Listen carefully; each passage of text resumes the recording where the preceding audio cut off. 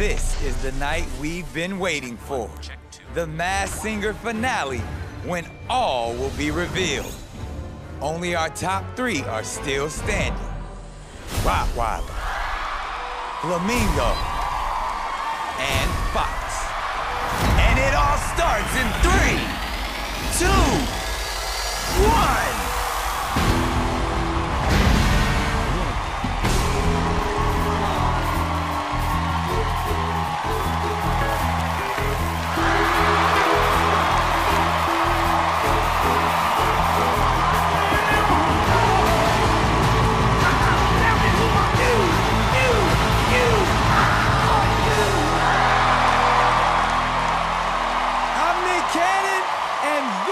Is finale night of The Masked Singer.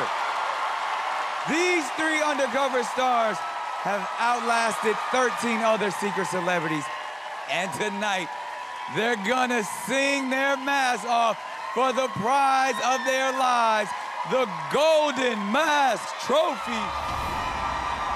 And all 3 will finally be revealed for the world to see. Before these 3 talented and tailed creatures wow us with their final mask performance, we've got something very special for you. We're going to reveal exclusive, never-before-seen footage of their wild ride to the finals, and each of them will reveal a brand new clue that could help us finally solve this Who Sung It mystery. But first, let's take a look at how we all got here on the long and crazy path to finale night.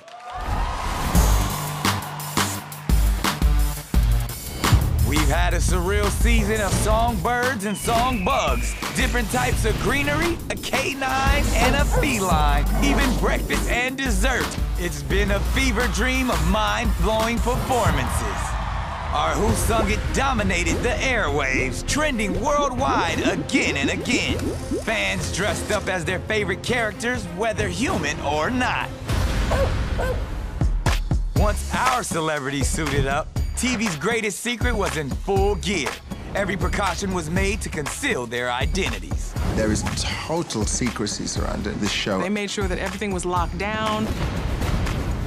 I think it's the best security I've ever experienced in my life. More secure than Fort Knox. I remember President Obama coming on the Letterman show. We make Obama look like an amateur when it comes to security. You leave your hotel, the valet says there's a car here for Jingle Bells, so already you look like a stripper. You pull up to the lot, and I'm like, oh my God, I gotta put my gloves on. My hands couldn't be showing, my legs couldn't be showing. Hoodie, tube socks.